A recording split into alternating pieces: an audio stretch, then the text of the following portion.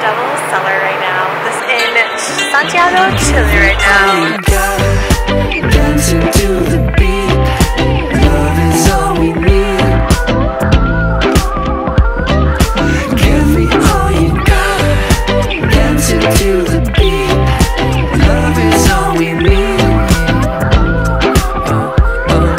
Give me all you got. Dancing to the beat, love is all we need. Alright, you guys, I made it to the winery. So I'm actually at Concha y Toro winery, which is the biggest producer of wine here in Chile. So my tour starts in about 10 minutes, and I'm really, really excited because we're going to go through the vineyards and we're going to go to the cellars and try some wine. So really, really excited. Let's go.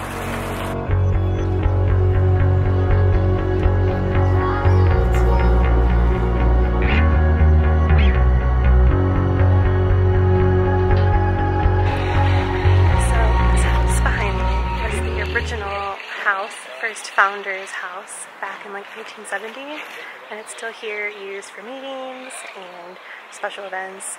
But yeah, it's a historical monument now and nobody lives here. Pretty interesting.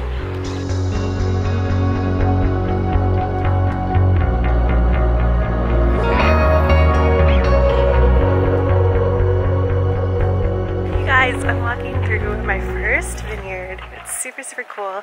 So this particular area that I'm in right now is just like a circular round spot for tourists with a lot of different varieties of grapes. Because really the only grape that grows in this region besides this like touristy spot is Cabernet Sauvignon. So they made this little area here for the tourists to see the differences because there's so many different varieties, so many, and like the leaves are different and they change different colors in the fall. So super, super cool to be here. There also aren't any grapes on the vines because harvest isn't until February till May. So just little tiny baby grapes.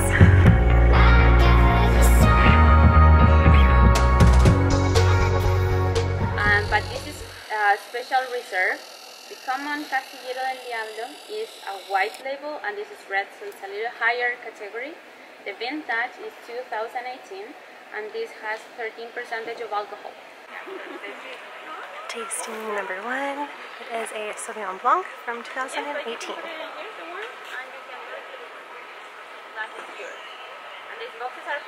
Ooh. It's really, really good. It's really, really light. It's really nice. In this cellar, they only keep it between 8 and 14 degrees Celsius to keep it the perfect temperature and 90% humidity to keep the barrel's shape. Now we're going to go to another cellar that offers all natural temperature. There's no like air conditioners or anything like that. The founder of this winery, Concha y Toro, brought the most exclusive grapevines from Bordeaux, France, to Chile. We're truly a visionary to have planted these grapevines here in our land in Pirque. This wine is exceptional. I'm in the double cellar right now. This is where they originally used to store all of the wines, and then just behind me here is a little lift because that used to be the only way to come in and out of the cellar back when it was first made. So crazy. Also, I found out that this cellar, this original cellar, hasn't had any earthquakes or like any damage because of earthquakes because of the materials that some people say.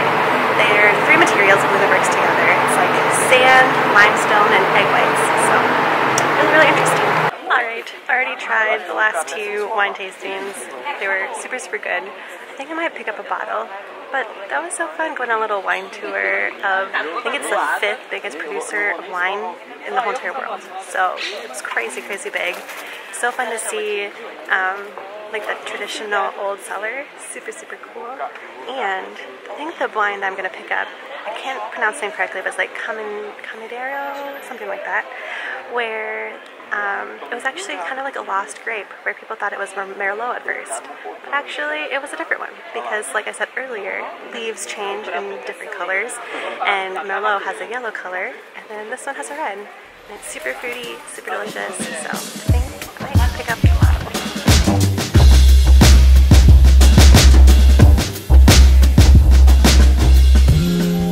I got my wine.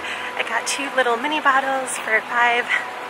5,000 pesos, which I think is about $6. And now I'm just heading back to the bus so we can go back to Santiago Center.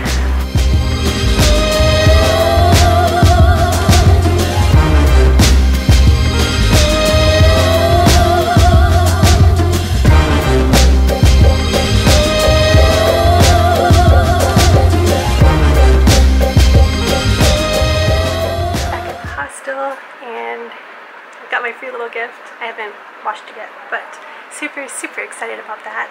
And then my bottles of wine. I got 2 of them for 2 little mini ones. I think there was about $8. So yeah, I had a super fun time at the vineyard. I had no idea they were going to take us down into the Devil's Locker and show us a little movie, which was really interactive and really fun. But yeah, I am super glad I went. It was super exciting to go to my first vineyard. I loved it. And I'm going to say goodbye here. And if you guys want to see what I get up to next, don't forget to hit subscribe. And I will see you guys there.